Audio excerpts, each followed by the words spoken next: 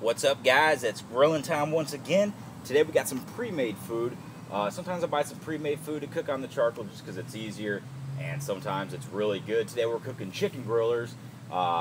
Chicken grillers are basically stuffed with jalapeno peppers, some kind of sauce or something, I don't know, wrapped in bacon, seasoned up really good.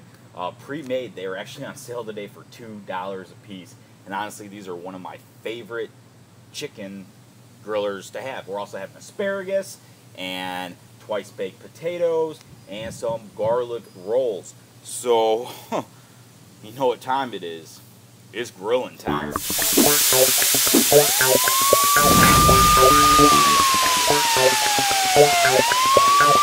Alright guys, here we are at the prep station. Well, basically I bought all this stuff pre-made today. We have some chicken grillers. This one has jalapenos stuffed inside of it, wrapped in bacon, seasoned with red peppers and also cookies. This one is a 3 cheese, mozzarella, American, all sorts of good cheese sprinkled with Parmesan cheese. Got some twice baked potatoes here. This one is a southern, which basically means it has stuffed jalapeno peppers, and then we just have a regular one with cheddar. And we also have some rolls, which I'll be preparing once the food is a little closer to being done. And now we have some asparagus and bacon. So we're going to go ahead and wrap the asparagus with the bacon.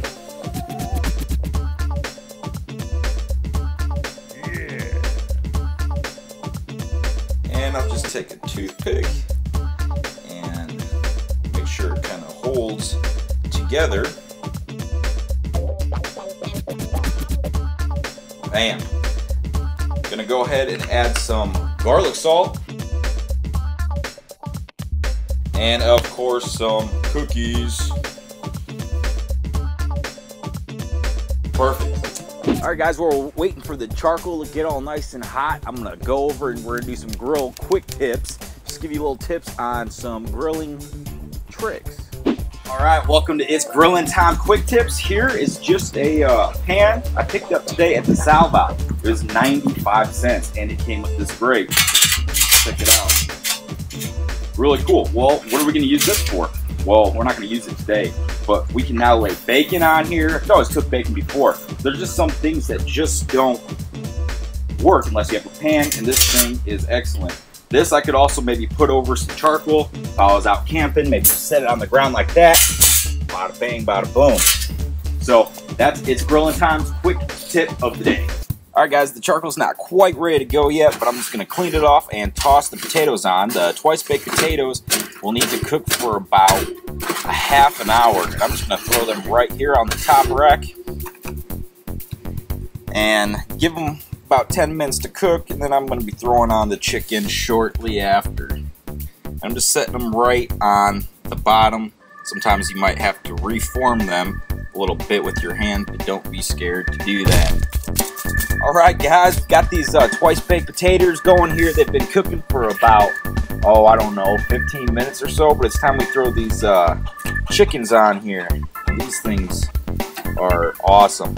If your supermarket or your grocery store doesn't carry these, go ahead and show them this video and tell them they're really easy to make. Go into detail more about how to make them, but they're just excellent. So I'm going to cook these chickens about 10 minutes or so on each side. So let's jump back in the prep area and check out what we're going to do with these biscuits, huh? Alright guys, there's not a whole lot I'm going to do with these rolls. I'm just basically making some garlic rolls. I'm going to be cutting X's in the top of these rolls, just like this.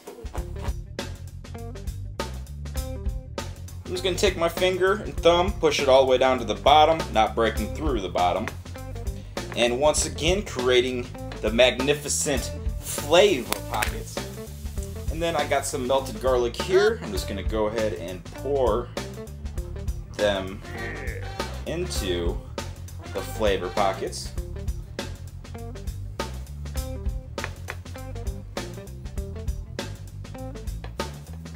Just like that, and with the rest I'll just kind of drizzle it over the top of these rolls. It's looking so good. And I have some garlic salt here. I'll be sprinkling on the top. And I'll also be adding some minced onion, just real lightly on top. Perfect.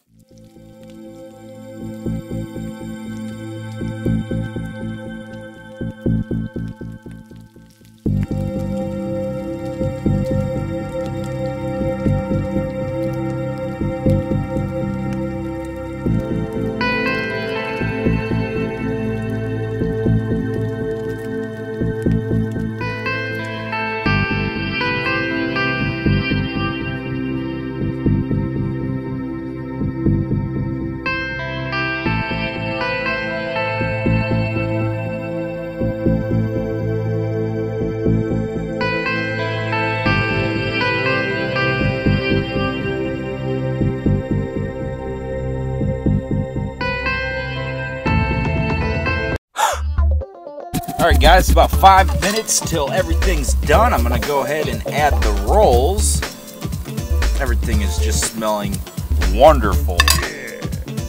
And what I did with these rolls, after I poured that butter in there, I just went ahead and placed them in the fridge. You see that butter's kind of hardened up now, so that butter doesn't really going to get them soggy or anything. So let's go ahead and place these on the top rack, or basically wherever I can get them.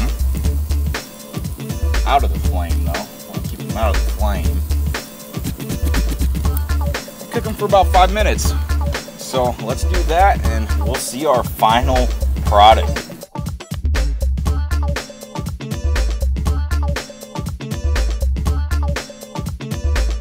Alright guys, everything looks and smells absolutely delicious. You see these rolls got just the right amount of squeeze to them. Just perfect. Alright, go ahead and make these plates up.